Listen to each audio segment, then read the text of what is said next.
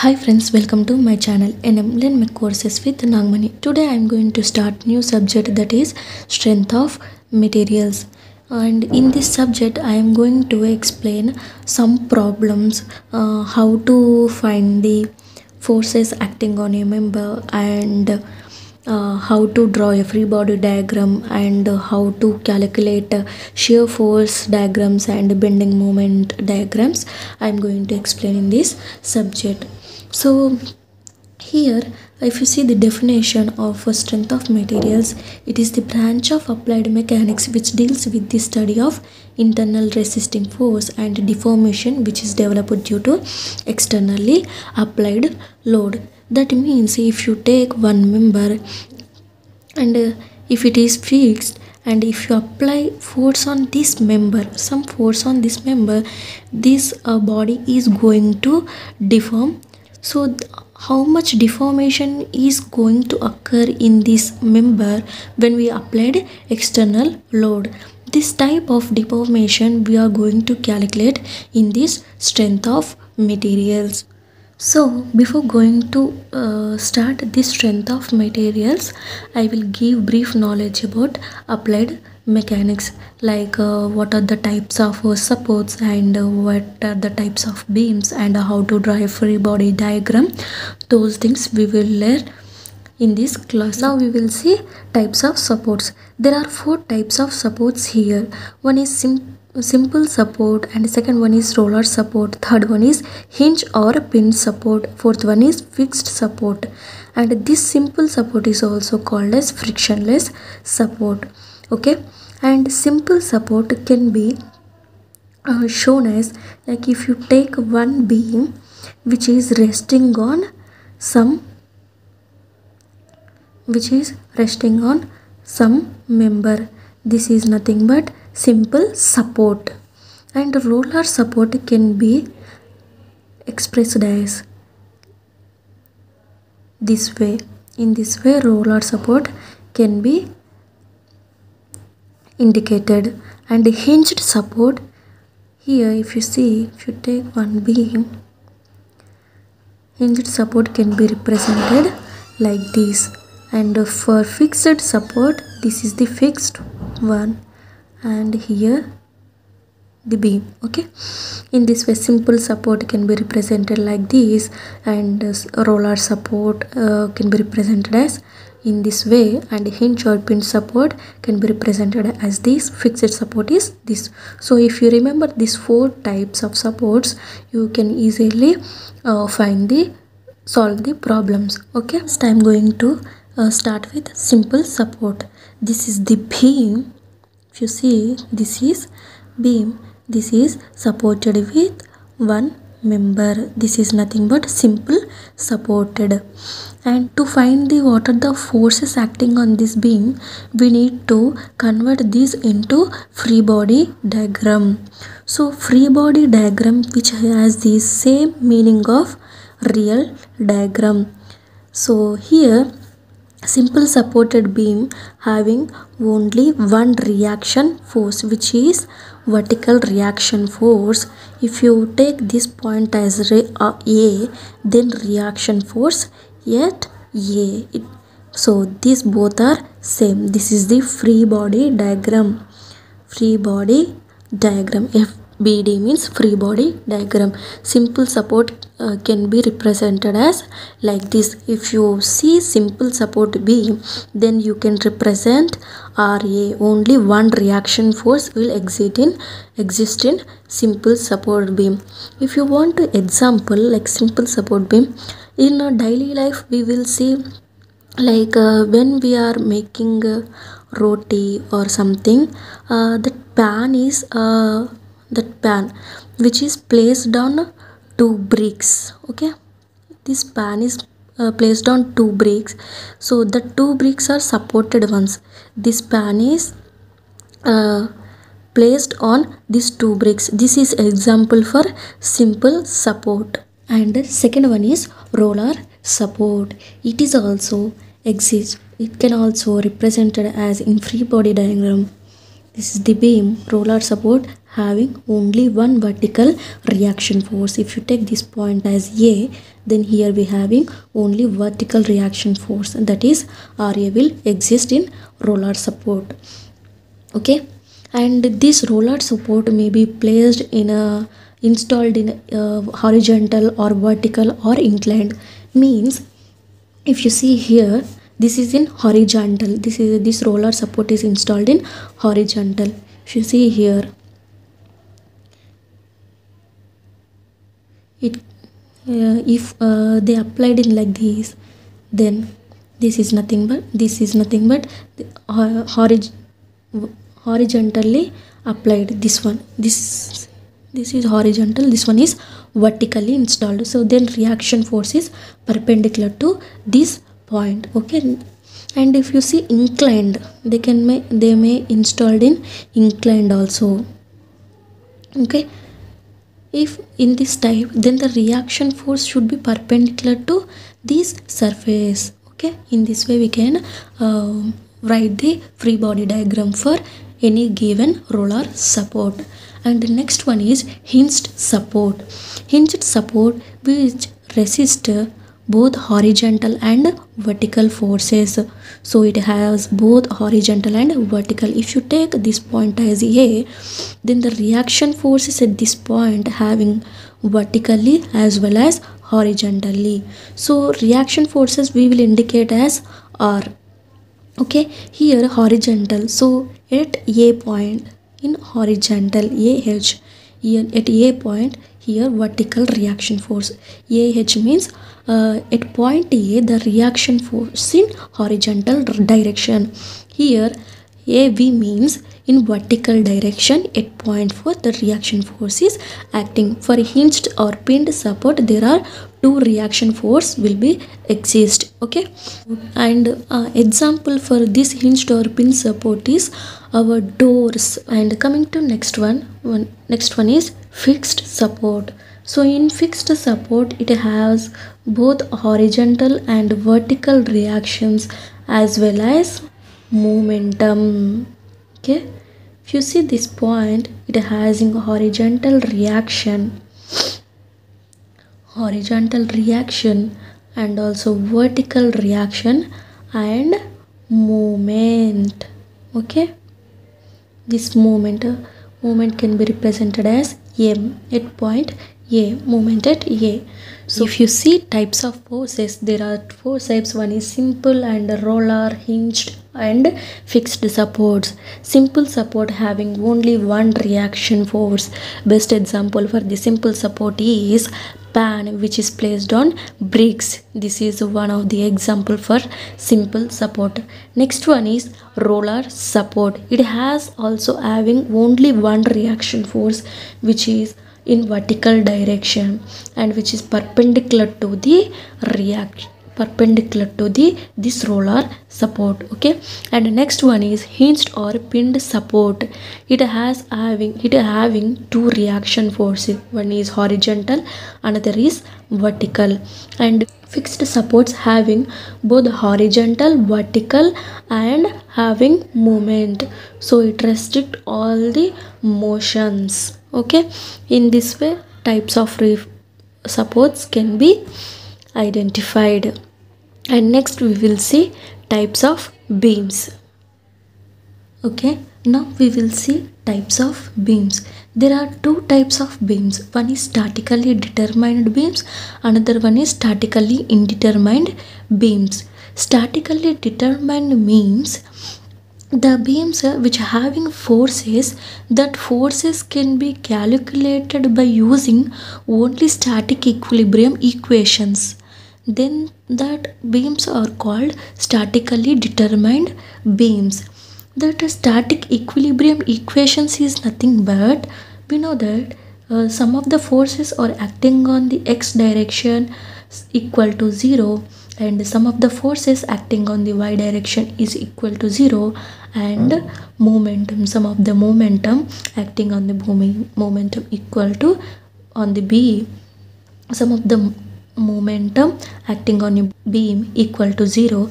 These are called as static equilibrium conditions. With the help of these conditions, if we can determine the forces, unknown forces acting on a beam, then that beams are called statically determined beams. If a beam having more than more than three unknown forces, that forces cannot be uh, calculated using these static equilibrium equations, so that the type of beams are called statically indeterminate beams. In statical, first we will see statically determined beams. There are four types of beams. One is simply supported beam, and second one is beam with one end is hinged and another end is roller. Third one is overhanging beam. Fourth one is cantilever beam. We know that the simple support means which having only simple support, that is only vertical reaction will be there. Okay, and if you see here, simple support beam means these beams having only simple support at their ends and having only vertical forces acting on beam, then those beams are called simply supported beams. If you write reaction forces for this here we will have one reaction force at A and one reaction force at B. So there are two reaction forces, so only two unknowns are there. So with the help of equilibrium forces, that is sum of the forces acting on Y, which is equal to 0, with the help of this and sum of the momentum along some of the moments which is equal to 0. With the help of these two static equilibrium equations, we can find the two unknowns of simply supported beam. So it will comes under statically determined beams. And next one is beam with one end is hinged, and another end is roller. This name itself, it's saying one end is hinged and another one is rollers. And if you write reaction forces for this beam, here for hinged we have two reaction forces, in horizontal and in vertical. So if you write for these, I am writing here one reaction force in vertical at A and one horizontal reaction force, and here we have F1 and here we have F2, and for roller only one reaction force which will act upward. So with the help of here we have three unknowns, so sigma fx equal to 0 and sigma fy equal to 0, sigma moment equal to 0. With the help of these three static equilibrium equations, we can find the reaction force, unknown force acting on this beam. Okay, so this is beam with have one end is hinged and another one is roller. Now we will see overhanging beam. So if you see here overhanging beam, so overhanging beam is nothing but if the beam is extends beam support, if this beam extends this support, then that beam is called overhanging beam. This may be one side may be overhanging, or it may be two sides it exceeds the supports, then those beams are called overhanging beam. If you see the reaction forces, this is hinged support, so here we have two reaction forces in vertical and one is horizontal. Here we have one reaction force in vertical at B. So here three unknowns, we have three static equilibrium conditions. With the help of these conditions we can find unknowns for this beam. Here also one reaction force at here RA, and there are two reaction forces for hinged support in vertical direction, in horizontal direction. Okay, these here also three unknown forces. So we have three equilibrium conditions. With the help of these three equilibrium conditions, we can find the three unknown forces acting on this beam. And next one is cantilever beam. The beam which having one end is fixed, the type of and another end is free, then this type of beam is called cantilever beam. It having fixed support having, so this point is A, fixed support having both horizontal reaction force and vertical here itself, or A V vertical, and it has also having moment. So this it has having three unknowns, and with the help of three static equilibrium conditions we can find the unknown forces on the cantilever beam. So it is also comes under statically determined beam. Now we will see statically indeterminate beams. Here also four types are there. One is continuous beam, and one is fixed beam, and one is propped cantilever beam, and another one is beam with both ends hinged. Continuous beam means beam having continuous supports, more than two supports, then this beam is called continuous beam. If you see the reaction forces, here we have one reaction force, every one is a roller support. So here we have only one reaction force in vertical direction, RB. Here this one is, if you say this one C, then it is C. So RA, RB and RC, we have three unknown forces. So here only vertical forces acting. So here we can sigma Fy equal to 0 we can use, and here moment about y-axis can be used. With the help of these two equations we can't find three unknowns, so it is also comes under statically indeterminate beams. And or if we having both roller and one hinged, then this is also comes under continuous beam, which is statically indeterminate beams. If you write reaction forces for these, if you see here reaction force, here if you write this point is A, B, C, then reaction force is at A in vertical direction and reaction force in horizontal direction. Here roller support reaction force at B, reaction force at C. So here we have four unknowns.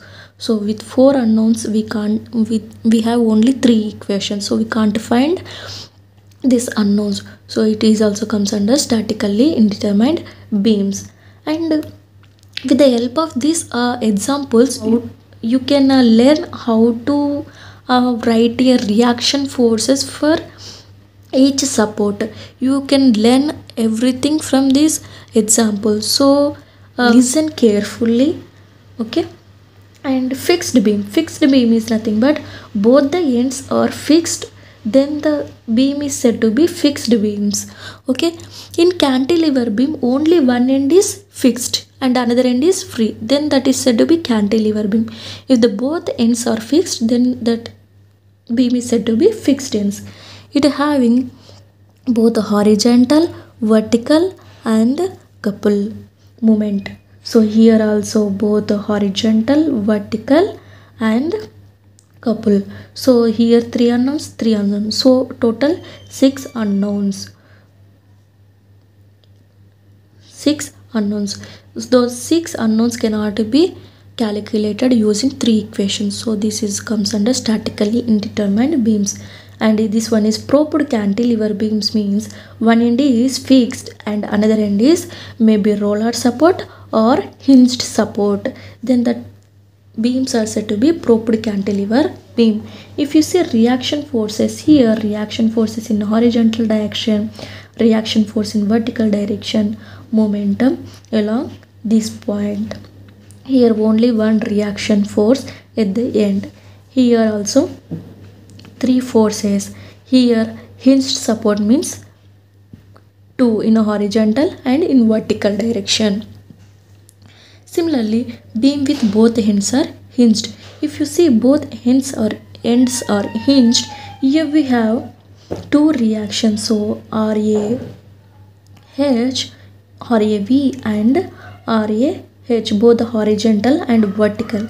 Here B or BH and reaction force B at vertical. So four unknowns we can't identify. So sorry, we can't find using these three equations. So this comes under statically indeterminate beams. So these are the types of beams, and we studied before types of supports. No, and so these are types of supports and these are types of beams. Okay, I think the concept is clear to everyone. If anyone have any doubt, please comment below. If you like this video, please like, share and subscribe to my channel. Thank you for watching.